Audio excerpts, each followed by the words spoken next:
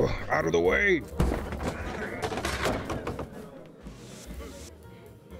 Sorry, I didn't mean it. Your art is great. Really! Every work of art is a hit.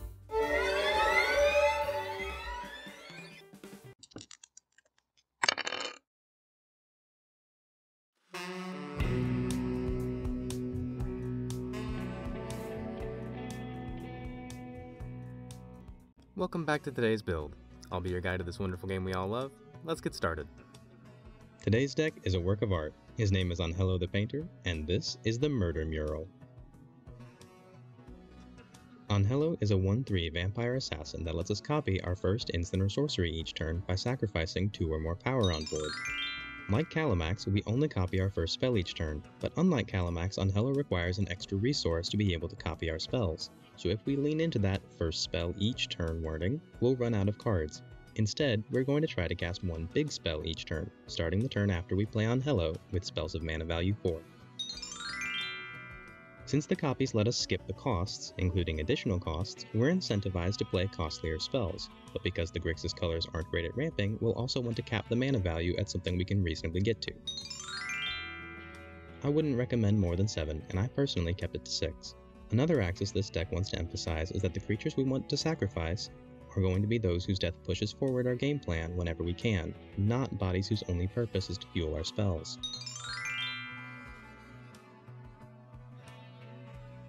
To start with, Anhelo's EDH rec page is polluted with effects from Phyrexia All Will Be One. Between cards that poison and cards that proliferate, it appears Anhelo brewers were excited to build a Spellslinger poison deck, but nothing about Anhelo says to use poison. All he says is Spellslinger with a side of sacrifice, served with 2 power creatures. To be clear, at this stage there is every possibility that we just end up playing poison. When I start building a deck, one thing I'll do is add 10 or so of the best cards I can find and see if there are any themes common to those cards. So if the most impactful spells we can copy end up being poison cards, then we'll play poison. But there's no way that cards like Blightbelly Rat, Gulping Scrap Trap, Tecuthal, Mere Convert, Phyresis Outbreak, Vivisurgeon's Insight, Drowned-Knicker, Distorted Curiosity, or Vat Emergence make that list. Other offenders include Whisper of the Dross, Serum Snare, Experimental Augury, Mind Splice Apparatus, and on and on. The second category of cards worth cutting is a bit more controversial. These 4+ mana spells that aren't. See, if this were any of the other Copy My Spells decks, like Zevlor or Calamax, we might not be playing creatures at all. Calamax's creature count takes a big backseat to the instants in the deck, because every creature that we draw is a card that we can't copy. And in this deck, since we're trying to maximize the costs of our spells within a range to get the most value, any turn that we play a creature or enchantment, anything that we can't copy, is probably a turn where we don't have enough mana left to copy anything. The only reason this deck plays creatures at all is because Anhelo's ability specifically needs you to, so the bar for what creatures we can actually include is already set, and it's very high. We need creatures to sacrifice, whose sacrifice develops our strategy beyond just being sack fodder. I'll discuss some of these cards briefly, but my instinct here is still to cut most if not all of these. With Double Vision we can get an additional copy of our first spell slung each turn, but Anhelo already copies our first spell each turn. The difference between 1 and 2 copies of a spell is bigger than the difference between 2 and 3 copies of a spell. This is 5 mana to do nothing the turn it comes in.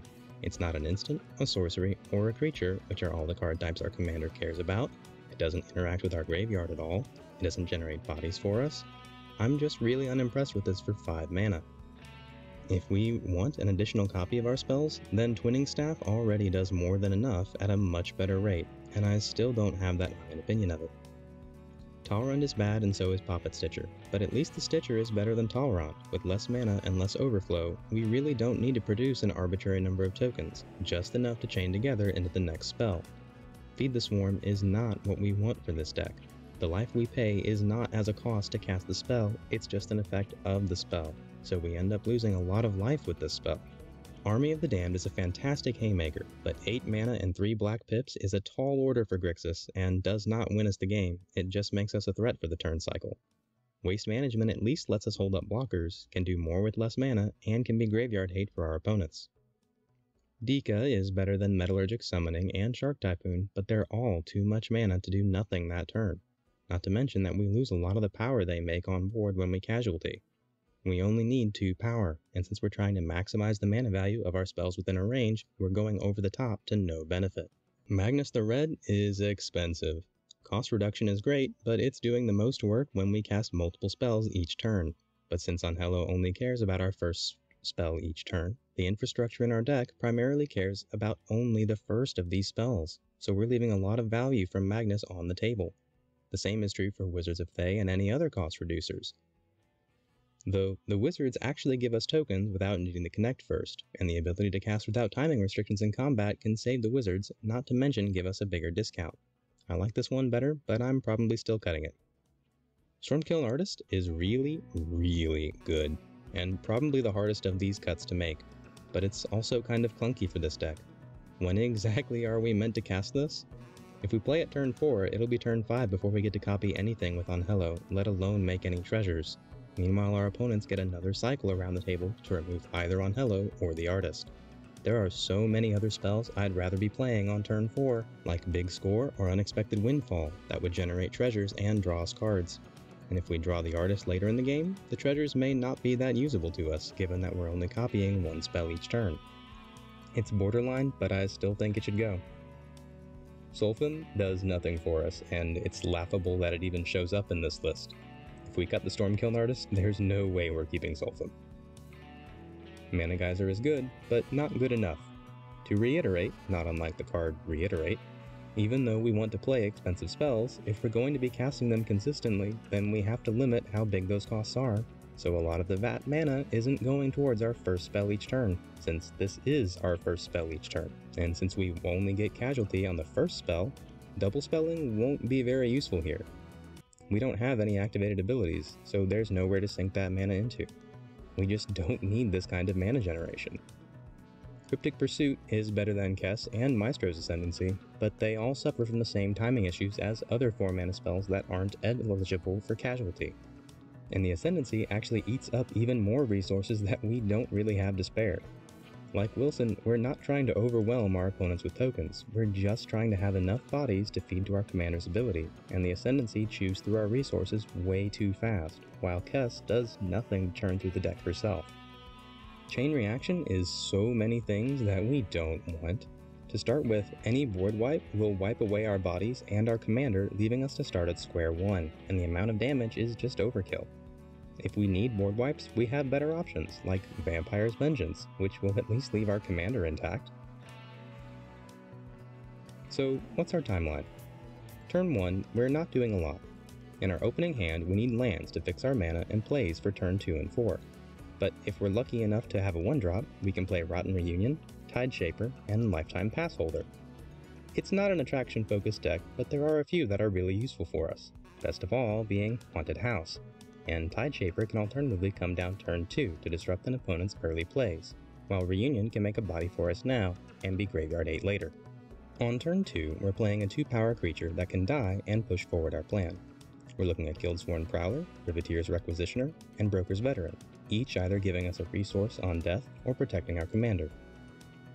We're also playing Sinister Concierge, Vengeful Strangler, and Watcher for Tomorrow for removal and card draw, while Dogged Detective, Jadar, and Carrier Thrall provide a recursive value and card selection, which will amplify the effects of our later spells. Turn 3 is our target for when we're playing our commander, which means we need to have fixed our mana by now, and be playing an untapped land. The fast lands from All Will Be One are nice, but climbing in price, so these allied filter lands are a good substitute. Turn 4 is where we start driving. With our commander in play and a 2-power body on the field, we can copy Siphon Mind, Channeled Force, or Smashing Success to generate cards or mana, as well as slow down our opponents who have likely ramped by now. We'll also play Honor the God Pharaoh, Crush Descent, and Revenge of the Drowned to generate advantage and interaction while keeping the fires burning on our 2-power creatures. Big Score, Pirate's Prize, and Pirate's Pillage do the job of digging through our deck and making sure we have mana ramp and fixing to chain into bigger and bigger plays on future turns. With a full grip and mana to spare, on turn 5 and beyond we can cast what's probably the strongest card in our deck.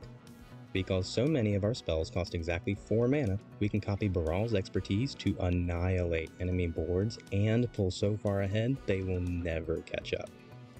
If we have it, this is also how we'd like to play out Ralstorm Conduit or Twinning Staff. We're also playing Kill, Maim, Burn, Modify Memory, and Chandra's Ignition to further disrupt enemy board presence. Chandra's Ignition is particularly nice because something people seem to forget about our commander is that Anhelo has Death Touch. This is a one-sided board wipe, and Modify Memory might just disable our opponent's decks while drawing us cards and giving us more bodies. Bond of Insight, Hostile Negotiations, and Fact or Fiction can find us more ammunition, and since our commander is a vampire, if we're behind, copying Arterial Flow from under the floorboards or Blood Tithe can be a terror to our opponents and restore our life total if we are vulnerable to attack because of how few creatures we have to block with. Not to mention that we can discard from under the floorboards to any of our red discard to draw spells, or that Necrologia wants us to have a lot of life. Other great plays these turns include Inspired Tinkering, Enter the God Eternals, or Illuminate History to dig through the deck and set up more resources for our endgame. There are so many ways to close out the game here. With all the interaction we have, we can make sure our opponents are short on blockers, and take out a player with commander damage through Hatred as early as turn 5, or make infinite dual-caster mages with a Heat Shimmer combo, or deal infinite damage copying anything with Fury Storm and Ral in play, or even just good old-fashioned damage from Blood Tithe and Fiery Confluence. And with all the cards in the deck that dig for cards while also generating advantage and interaction, we are very likely to draw these pieces very quickly. In terms of power, we're certainly not winning by turn 6 reliably, and unlike Calamax, the extra resources that we have to commit to the board in order to copy our spells at all slows us down enough that we're probably not winning by turn 6 ever. So the ceiling here is a 7, and that's surely where a deck as explosive and interactive as Anhelo belongs.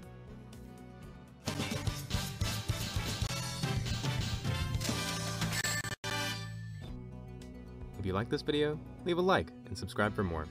Thanks for watching!